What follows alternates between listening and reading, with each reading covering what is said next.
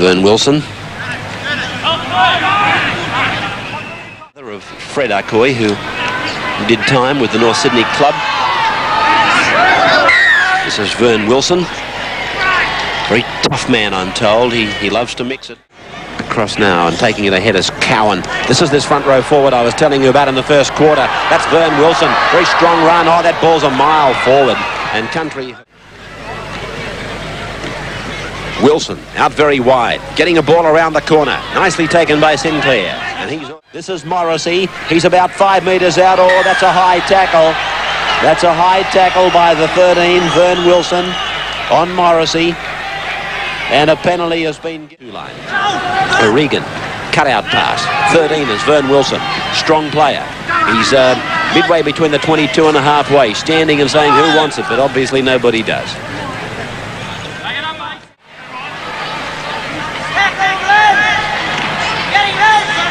That's Wilson, Verne Wilson, back into the centre. Ackland, Wilson. Running Queensland country ragged at the moment, and they're looking particularly tired, the Queensland outfit. This is Verne Wilson popping it back for Ackland. He's over the halfway, I do believe. Cowan standing, getting it back down to Verne Wilson. He goes ahead, looks around, finds Rapati, getting back into the centre of the ground. Rapati got it to the halfway line. It's out to Ackland, looking to turn it up the centre, and it's back with Verne Wilson. Big man, strong fellow. Verne Wilson, he was Verne Wilson. Verne Wilson, to me, was a guy that could inspire people, make people things he made. He just had the money to draw people and talk to people, and people liked him, you know, especially in the league way. For me, like the Verne, like I used to like just his dedication to training, his training, and like his training puts it in the hard yards and he puts it in on the field. And what I used to see on the field was inspirational, right? Hard. He was a rugged player, but hard. He never put you down. He's always there to pick you up, no matter what. You know, it doesn't have to be league. You know, just family things. You know, he was there to help you, and they give you that sort of guidance. But when the commentator was actually going, they call this fella the tattoo man from Otara. How I told you, like how he used to come down and train every day. Like after his training, he would stop. Well, doesn't matter which team it was, and just mingle in with them, you know, talk to the coach. So I used to go and watch his games, you know, on a Sunday. I used to finish my games on a Saturday and go and watch them on a Sunday, and just watching them play, sort of, you know, you can't wait for yourself next week. You know, you want to get out and sort of, you know, he picks you up, you know. Shit, Verne played a good game last week, you know, I was there. We got a hard game this week, you know, so I wanted to try and better myself and try and get up there and, you know, and get up to his caliber.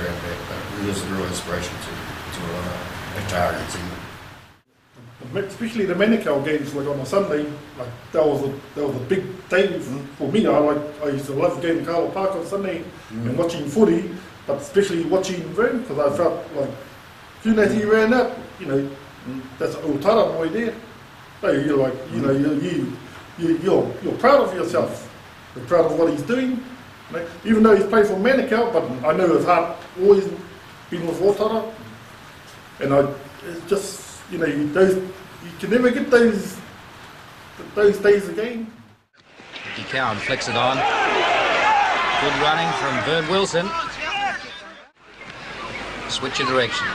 On O'Regan goes through him, out right. Verne Wilson, Wayne Wallace the tackler. Wilson plays it himself. Alan Sinclair it was. Verne Wilson, the barging run. Very, very strong front rower is Verne Wilson. Hard, rugged play. Proving hard to stop. Still getting the pass away. Verne Wilson. He's a hard, rugged front rower, is Verne Wilson. You know, like for me, my best memory was when I went to the trials at Carlo Park when he got picked for the trials, and then afterwards we went underneath it, and there used to be a referee's changing room at the end there, and we went under there, and Tommy Newton named the team, the first team for Auckland, and Verne's name was the last one. Oh wow. Man, we were about 4 of us in there with Verne. Man, I tell you, like it was just stoked, really stoked, man. The Kiwi 13 was good, but for me, like for him from the second division, making that Auckland side, only one from second division ever, I think. Like, you know, you read the Herald, use the last name, Verne Wilson, Otara.